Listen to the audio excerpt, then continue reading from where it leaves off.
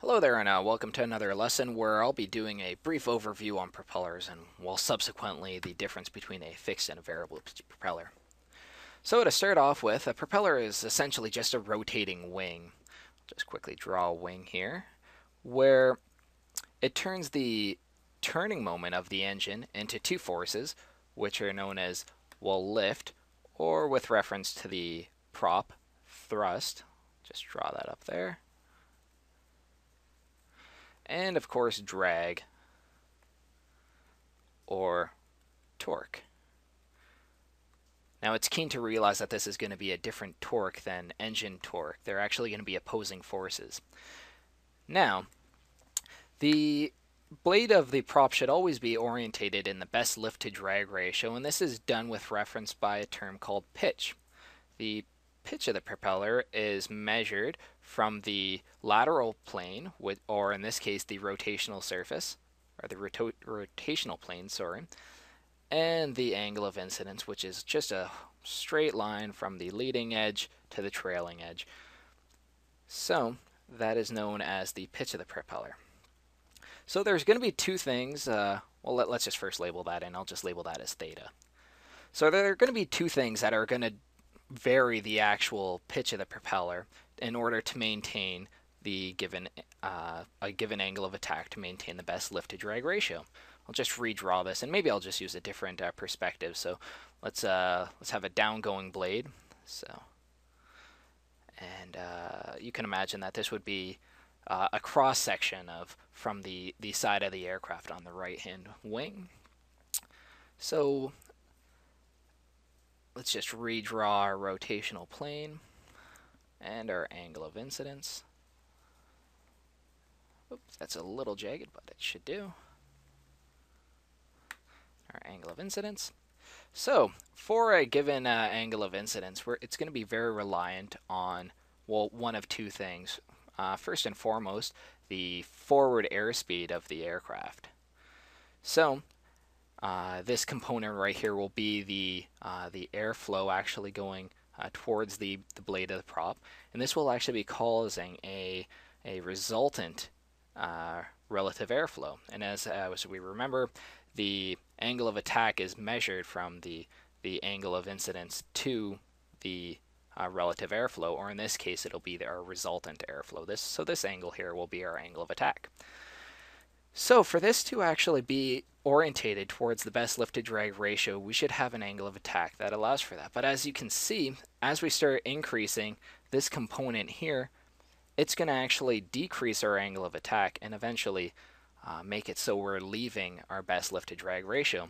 So the way that we actually get around that is actually by, well, simply changing the pitch of the blade. So I'll try to draw this at a slightly higher pitch, or a more coarse pitch, and redraw our lateral plane. So you can see, I'll try to draw this as close to what we had before. If we start increasing the forward airspeed of the aircraft, we're going to have a higher angle of incidence. That would be, again, from the chord of the wing to this rotational plane in order to maintain a given angle of attack. And just for the purposes of this, we'll say that these angles of attack are equal. And vice versa, if we actually have a smaller forward movement, we're going to need a finer pitch or lower pitch in order to compensate that. And I won't redraw that. I imagine that you can just contemplate that. We'll say that this is going to be the more fine pitch, and this is going to be the more coarse pitch. So there's two circumstances that a fine pitch will generally be used, and that's going to be in a low airspeed maneuvers such as takeoff and climbs, whereas a coarse pitch is going to be used mainly for cruise flight. So there's one problem that we actually have, and I'll scroll back up to our original drawing. I'll just erase this, and I'll bring back a different drawing that I did a little earlier, just because it's a little hard to draw. And And as we can see, so we've already figured out that at a particular forward speed, I'll draw this this wing. Oh, that is awkward. There we go. So at a given airspeed, redraw the wing, the rotational plane, and we'll just have some forward speed, whatever it may be. If we start changing the overall movement of the prop, so the speed of the prop essentially, this component right here, this rotational plane, this is also going to affect it, because you can imagine if we had the two different circumstances of having a blade with very close to the same pitch, but a shorter rotational arm,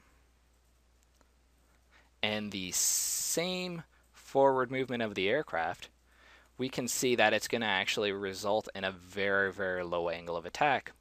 So the way that this is actually done is, well, in this case, we would actually go for a more coarse pitch, again, and this would be considered a more fine pitch. So if we actually look at our diagram, this is, well, essentially just a prop viewed from the front of the aircraft. We can see that the distance for the outer tip of the blade is going to be much greater than the inner, or the hub of the blade. So for the same movement, we're actually going to have a much longer rotational plane, this component right here, for the tip of the blade, as opposed to the hub of the blade. So the way that manufacturers actually compensate for this is they'll actually change the actual angle, like the pitch of the blade, from the hub to the tip. So from the hub, we're going to have a much more coarse pitch in order to compensate for that. And as it starts to move closer to the tip, we're going to have a much more fine. So this is going to be a much more fine around here and a much more coarse. Let's say an A, there we go. So now this actually brings us right into, well, what is the difference between a fixed and a variable pitch propeller? Well, essentially what a fixed pitch propeller is it's going to actually, I'll actually scroll back up to this drawing. I don't think I'll need another diagram for this. A fixed pitch propeller is set by the manufacturer, and they're going to be choosing a pitch of the blade in order to ensure the best performance for a given portion of flight. And it's generally averaged out, but some might be optimized for a climb. So it'd be climbs, it'd be a slower forward speed, this fine, more fine pitch, or optimized for a cruise flight, and that would actually be a more coarse pitch. Now, vice versa, we actually have what's known as variable pitch propellers, and I'll be getting into each of them in a little more detail, but a variable pitch propeller can either be set on the ground or set in the air by the pilot by means of the RPM or even just the throttle movement. And that's actually going to be able to be set by them in order to optimize it for that given portion of flight. So you'll be able to actually alter the pitch of the propeller depending on whether you're actually doing a climb portion or a cruise portion. But I'll be getting into that in a little more detail. But for now, that's all I wanted to talk about. So I hope you enjoyed the lesson, and thank you for watching.